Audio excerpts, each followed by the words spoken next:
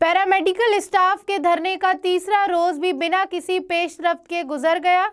All Sindh peoples paramedical ने कल दोपहर रेड जोन जाने का हतमी फैसला कर लिया है। सुमेर राजपूत से जान लेते हैं, जो इस वक्त प्रेस क्लब के बाहर मौजूद है।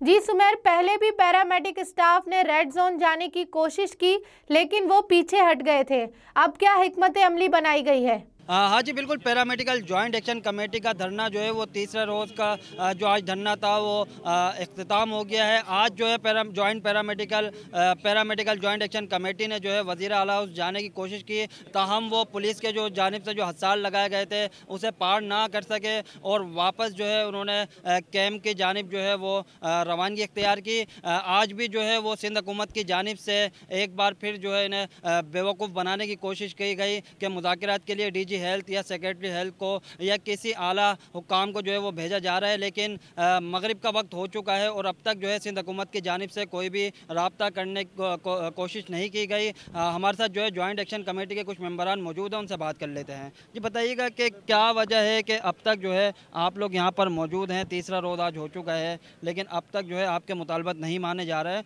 और कल का आपने ऐलान किया है कि कल आप पक्का जो है वो वज़ीर आला हाउस जाएंगे? आपको मैं ये बताती चलूँ, ये हमें यहाँ 3 रोज़ नहीं हो गए। 1 जनवरी से हमारा एहतजाज चल रहा है, जो कि हमने 1 जनवरी से 5 जनवरी तक जो है वो हम लोगों ने अपनी स्याह पट्टियाँ बांध कर एहतजाज रिकॉर्ड करा रहे थे।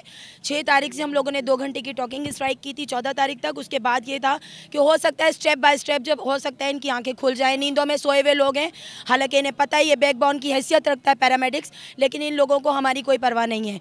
ठीक है, इन्होंने एक मुल्क में कई सारे निज़ाम बनाए हुए हैं जिसको हम बिल्कुल भी नहीं मानते। और ये जो हमारा तीसरे दिन का धरना है, ये धरना हमारा इसी तरह चलता रहेगा। इंशाल्लाह कल जॉइंट एक्शन कमेटी ने 12 बजे मूव करने का फैसला किया है, हम मूव ज़रूर करेंगे। अगर ये समझते हैं कि इनकी जो जेलों में हमें डालकर हमें ये लोग इस तरीके से गुंडागर्दी कर कर और ये लाठी गोली की सरकार जो हमारे ऊपर चलवा कर ये हम लोगों को इस तरह दबा देंगे, डरा देंगे, धमका देंगे, तो ये इनकी गलतफहमी है। ये अपनी गलतफहमी दिलों से निकाल दें। पैरामेडिक्स आर्ट्स का गयूर पैरामेडिक्स है, ये अपने हकूक़ लेकर और इंशाल्लाह यहीं से ही जाएगा।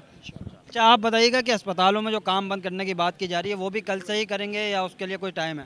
सर, वो हमारी ये पैरामेडिकल की टोकन स्ट्राइक 2 घंटे की चल रही है पूरे सिंध में।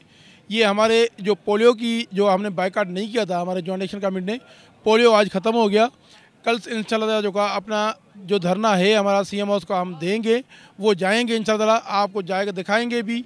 और ये पुलिस आंसू गैस वगैरह इनसे हम नहीं डरते हैं, पहले भी ये गिरफ्तारियां दे चुके हैं और ये हम डरने वाले नहीं हैं। हमारे पैरामेडिकल के बहने भाई हमारे बाशऊर हैं और जो का जिंदा दिल हैं, ये हमारे कोई डरने वाले नहीं है। आज भी हम जाते, हमारे को सिर्फ इन्होंने जो लॉलीपॉप दिया, डिप्टी कमिश्नर आ रहा है, सेक्रेटरी साहब आया है, इसी की वजह से हम जो का एहतियाज मौखर कर दिया, जो CM हाउस नहीं गए।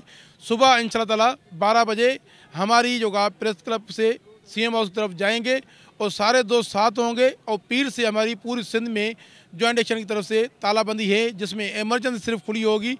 दूसरा जितने भी मुलाजिमीन हैं वो बाइकाट में होंगे। कोई भी OPD वगैरह जो का अपने OT कम्प्लेक्स जहाँ दूसरी OTयाँ हैं वो नहीं चलाएंगे जब तक हमारे मुताले पूरे नहीं हो जाते।